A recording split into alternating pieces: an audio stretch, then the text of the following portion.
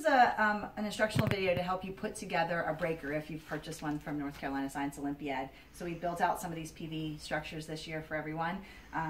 And you can also use this video if you want to build your own, because we've included the specs on the website for cutting all this yourself and putting it together. So maybe that will help you as well. So this is what you're getting in your box or in your purchase. All the PVC, the sandhopper, and the platform. What you're not getting that you will need, you still need a 5-gallon bucket with sand and a scale to measure that sand for your efficiency. You're still going to need a loading block. Okay, and this is what you hang off of the bucket and in order to test your device. And you're going to need some zip ties to attach that platform to the stand when we put it together. So we tried some other things, some tools you'll need. You either need a rubber mallet, or you can use a hammer and a piece of wood if that's what you have, and then a Phillips head screwdriver, and you can use an electric drill or you can use a hand one. Okay, so the pieces to this are numbered so that when you get it, you should be able to figure out how to put these things back together. All right. Now remember, these are PVC structures, right? We're gonna have to massage them a little bit to get everything back together again, but the numbers should line up. So you want to find your numbers and start putting those together.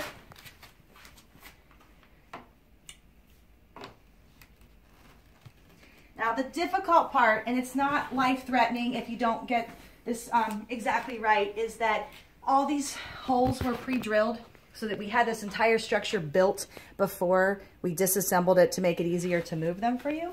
And you're going to want to try and line those holes back up. It makes your life easier when you put them back in. The numbers should be very near each other.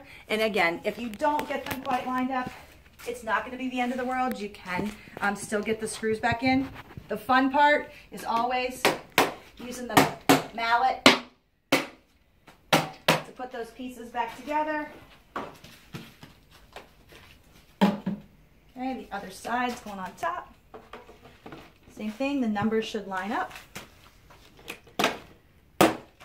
This should really be the first thing your Boom-A-Lever or Pasta Tower kids have to do, is put their structure together, because if they're no good at this, they're probably not going to be very good at building your actual structures. Okay?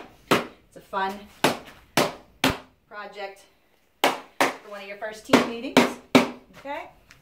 So then, that gets your sides put together. This is your top, and again, the numbers are going to line up.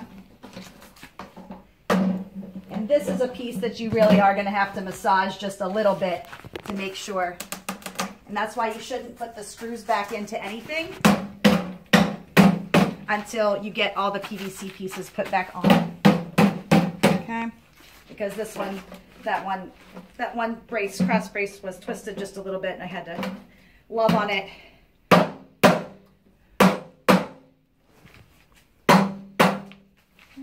And if you look down, you should be able to see whether or not you've got the holes lined up, because you should be able to see through, and so I can't on that piece. So I'm going to take out a few more frustrations on my PVC today. Okay, somewhere on your structure, and again, if you don't have the rubber mallet, use this instead. And that will keep it. Hammering right on the PVC is probably going to crack it. All right, so better not to do that. But you've got a baggie full of screws. More than you need. All right. And then you're just going to go back to all the holes that are circled. We've circled them for you to make it a little easier. And you're going to go through and screw all those back on. And that will make this kind of a more permanent structure. If you're going to break it apart at every team meeting, or it has to be transported a lot, you could leave these screws out, at least on the top. It would make your life a little easier. But for stability, you really need to screw all the joints back together. Okay.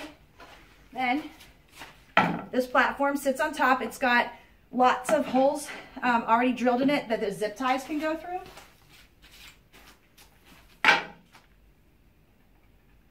And that'll make it a little more solid. You can test it without those if you're not going to have this in a permanent place and you have to move it a lot. You don't have to zip tie it every time.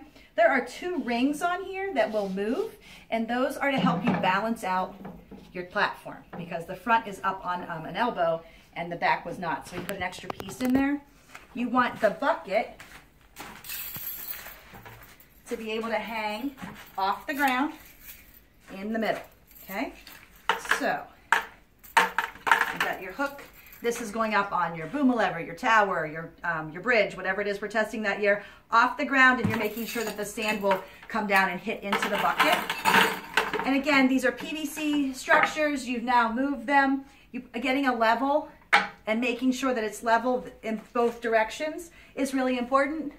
And if it's not, again, a rubber mallet will help with that, a shim underneath, a notebook, anything to kind of help you level it out will be helpful to make sure that you're testing correctly. The only other thing is this handle. This opens and closes, and that's what lets the sand in and out. Remember, in testing, you stop this, you shut that handle as soon as your structure starts to break, and then we weigh what's in the bucket to see what your structural efficiency is. And hopefully that'll help you get this back together.